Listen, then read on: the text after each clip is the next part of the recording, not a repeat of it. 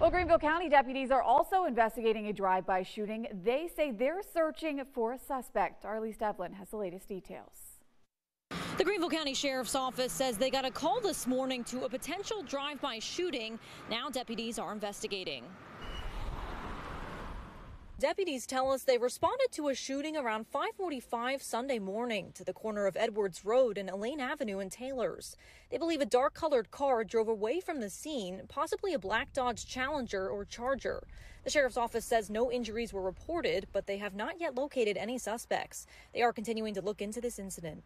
Investigators are asking anyone with information to call Crime Stoppers of Greenville at 23 Crime. In Greenville, Elise Devlin, 7 News. Two other drive-bys also happened last night, both in Spartanburg County. The sheriff's office there says the first occurred on Autumn Glen Drive, where a vehicle was damaged with several bullet holes. Deputies say a second shooting happened on Old Cannon Road, where another car and a home were both damaged. These two are separate investigations. We are told no one was injured. There's no word yet on any suspects. Of course, we'll keep you updated as we learn more.